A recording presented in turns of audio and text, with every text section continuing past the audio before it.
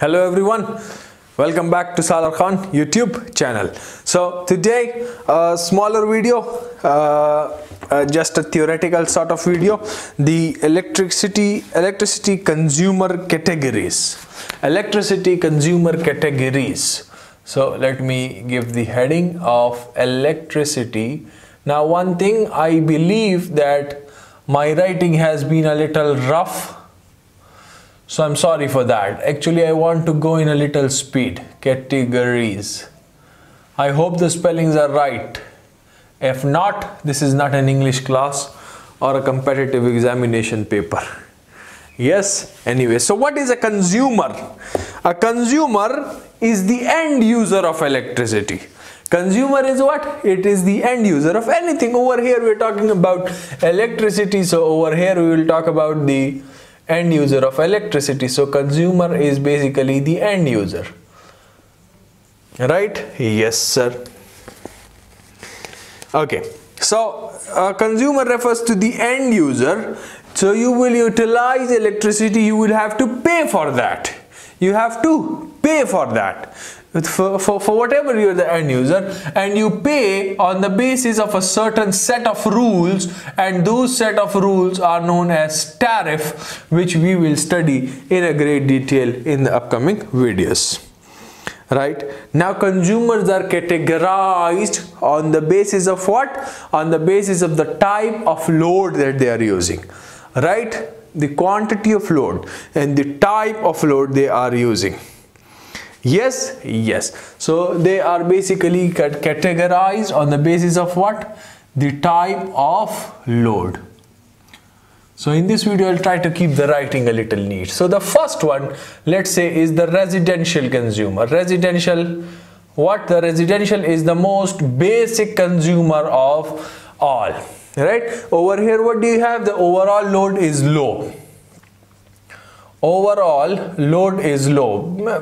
It would be about what? About 10 to 15 kilowatts maybe. 10 to 15 kilowatts. And in the previous video I told you to find the connected load of your house. That would be your residential load, right? What would they be using? What would they be using? They would be using general appliances. They are using what? General appliances. And what are those general appliances? So that are lights, fans, maybe a PC, television, a water pump, the basic necessities, you know, etc., whatever is being used in your house. Yes. The load factor is low. The load factor is low. FLD is low. Why? Because most of the load is off, you can see, right? What was the definition of load factor? It was the average load to the maximum demand. FLD is the average load to the maximum demand. This is quite low for the residential consumer. The book has written about 10 to 12%. I say this would be around 20 to 30%. This would be around 20 to 30%. Let me just say 20 to 30%. Right? Yes. I don't think I don't have anything over here. Kitchen appliances. Most of these loads operate at what? Unity power factor. These are unity power factor loads. Power factor we'll see in a great detail. Right? Yes. So the next category is the industrial loads. No, first let me say commercial loads. And for commercial, what do we have is overall load is about the same as residential, maybe a little high.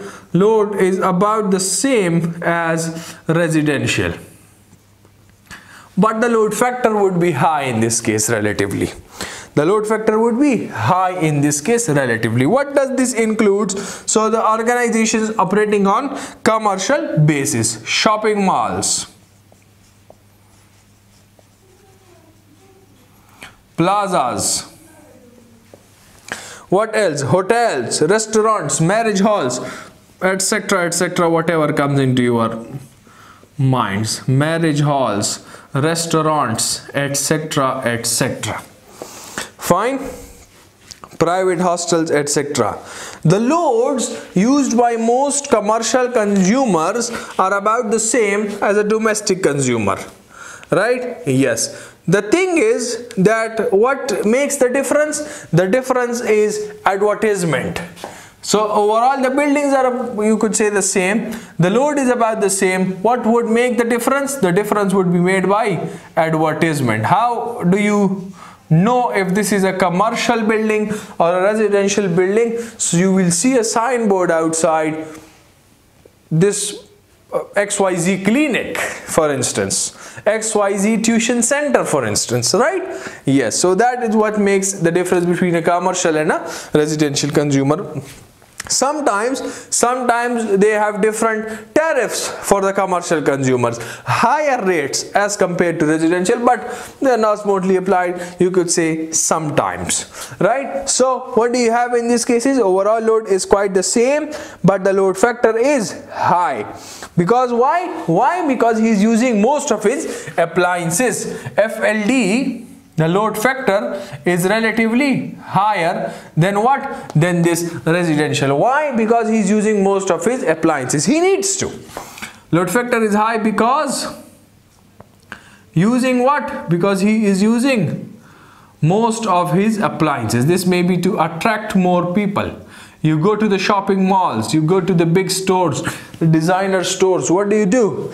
One shop has got 10 lights, he's got 2 air conditioners, and the other has got 5 lights and 1 air conditioner. You prefer to go to the 10 lights and 2 air conditioners, the bigger ones, right? Yes. So that is advertisement, and load factor is high.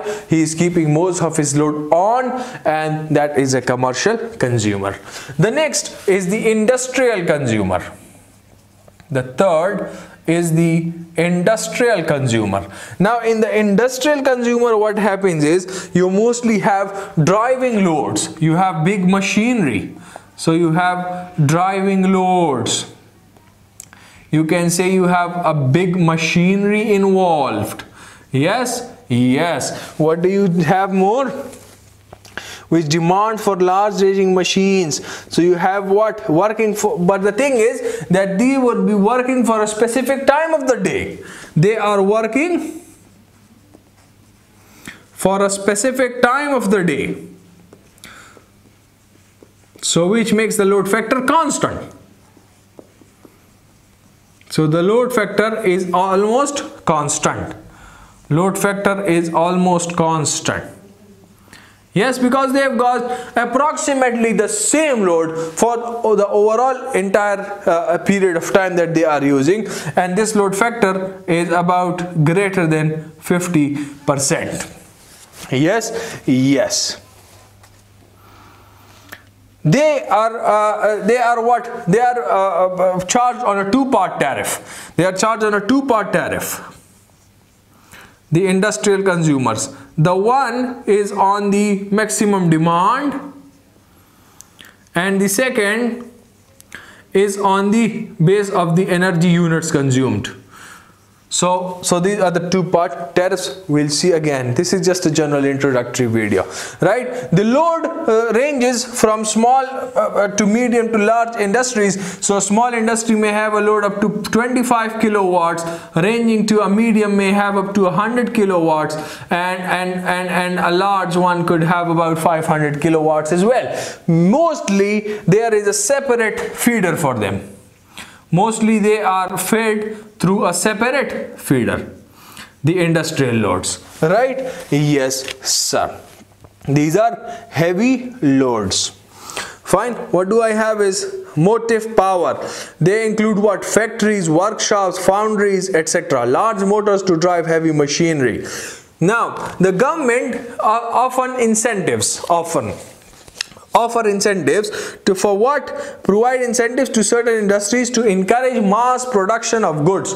So if you have to export a good, some goods, so you offer incentives to that particular company, a factory. For instance, you offer them a reduced tariff, a reduced rates of electricity, so that you export it outside and you earn foreign exchange through it, right? And secondly, one other possibility could be that if you are importing a good, so you do what? You build up, you set up an industry over here and you provide them incentives through any means, so that you are importing them, so you do not have to import them and you make it in your own country, and it will also create job opportunities in the country, right? Industrial development as well as job opportunities are created. Yes. The next would be metropolitan. The next is metropolitan loads. Number 4 would be metropolitan loads. Now metropolitan consumers are what? They are basically the service providers. They are basically the service providers of the state. So what are included in these? Organizations that provide service to the general public, government offices, municipal corporations. Let me write a few. Government offices, municipal operations, hospitals, whatever. Should I write more? Educational institutes, defense, etc. Educational institutes, defense, etc. So these are included in the category of metropolitan. Tariff is about the same as residential. Alright, load factor is again about constant because the same amount is being used. Load factor is about constant, and this is again greater than 50%. The usage of electricity is about the same for the working hours. Municipal operations are responsible for services such as water supply, street lighting, sanitation, etc. Electrical drives for large pumps, air conditioner plants are mentioned in residential consumer. In case of hospitals, general load is X-ray plants, oxygen plant, ECG equipment and others, etc. Right? Yes. The final one over here is the rural consumers. Let's say number 5th. So you have the rural consumers, right, which are to your village side. So what happens is most of the rural areas are situated in the agriculture sector, agricultural sector, especially for a country like Pakistan. In country like Pakistan, it is one of the important consumer. Why? Because 70 to 80% of the national product is agricultural. So included in this category, the general loads are what? The general loads are the irrigation machinery, tube wells, farm electricity, pasteurizer plants, incubators,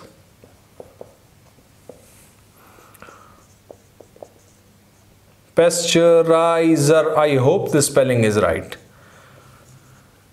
mills, etc., etc., and again some of them from this one as well, right? Yes, the same as residential. Load factor is again the same as residential. Tariff is not harsh, special incentives are given. The tariff is a little lower. Okay, so the load factor is about the same as residential. Load factor is low, is about the same as residential, and in this case the tariff is again not harsh. The tariff, it may be a little, the rate of electricity may be a little cheap to provide incentives to produce agriculture to boost your economy, especially for a country like ours, Pakistan. So tariff is not harsh, and special incentives are given, must be given. Is that fine? It is. It is. So I believe that is it. I don't have any other point. So and I should check the book once also if we have something to see from here. Domestic load, the load is low, occurs only for some hours of the time. The commercial load occurs for more hours. Industrial loads depends upon the industry, of course. And then you have municipal load. Pumping is carrying out during the off time period. They are talking about the water pumping, including in the metropolitan load. So this helps to improve the load factor of the system. Anyways, that is it. That is it about it. That is it about it. Wait, I have a point somewhere over here. High load factor of the power station, lesser will be the cost per unit generated. Load factor, let me just write this point. I believe I said it in the previous video or not. So higher the load factor, if load factor of the station is high, this would imply the cost of electricity would be low. Why is this? I'm talking about the power station. Why is this? Because if the load factor is high, means lesser maximum demand. Load factor is the average load to the maximum demand. So if the load factor is high, this means that the maximum demand would be lower, and the station capacity is so selected that this might meet the maximum demand. Now the lower maximum demand mean what? Lower capacity of the plant, which in turn reduces the cost of the plant. So I believe I said it in the previous video, but anyways, if I have missed it, so that is it about it. So these are the most important consumers: residential consumer, commercial, industrial, metropolitan, rural, and I finished this one over here. In the next video, I will see you very soon, where we will see the load curve most probably. Till then, take care. Goodbye.